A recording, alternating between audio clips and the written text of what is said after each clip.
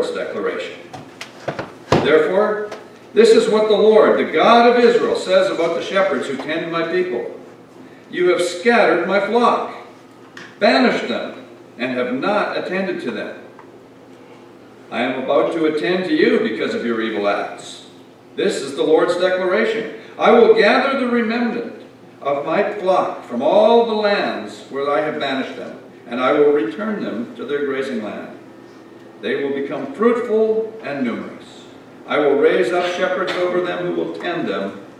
They will no longer be afraid or discouraged, nor will any be missing. This is the Lord's declaration. Look, the days are coming. This is the Lord's declaration, when I will raise up a righteous branch for David. He will reign wisely as king and administer justice and righteousness in the land. In his days, Judah will be saved, and Israel will dwell securely.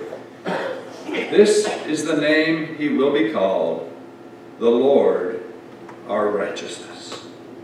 This is the word of the Lord. This passage is the one from which I want to launch my message this morning.